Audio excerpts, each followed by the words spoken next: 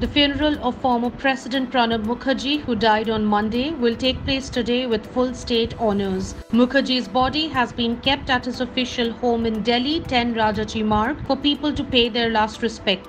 Prime Minister Narendra Modi visited his residence and paid his last respects to the former president. President Ramnath Kovind, Vice President Venkaiah Naidu and several other leaders also paid their respects to the veteran leader. Because of COVID-19 protocol, the body of the former president will be taken for last rites in a hearse van instead of the gun carriage. The funeral will take place at the Lodi Road crematorium. The government has declared 7-day mourning as a mark of respect.